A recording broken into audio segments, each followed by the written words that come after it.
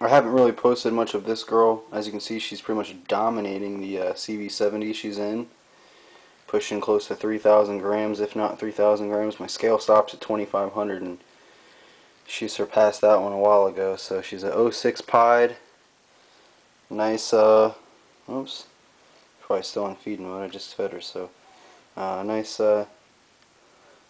low white Pied. Just, I don't know. I kind of like the low whites the most, in my opinion, but love the flames coming up off her. A lot of aberrancy, obviously, which you naturally see in the Pieds, but very aberrant, tons of flames in the first half of her, and the last half of her is just real reduced, just a couple of stripes. But other than that, just a really gorgeous girl. Looks like she's about to go somewhere on me, so I'll go ahead and stop her, but figured I'd go ahead and share everybody an update because I haven't posted her in a while. So other than that, look forward to some more updates, and be sure to subscribe and tune in for more videos, and you can see me see who I end up pairing up with her this season.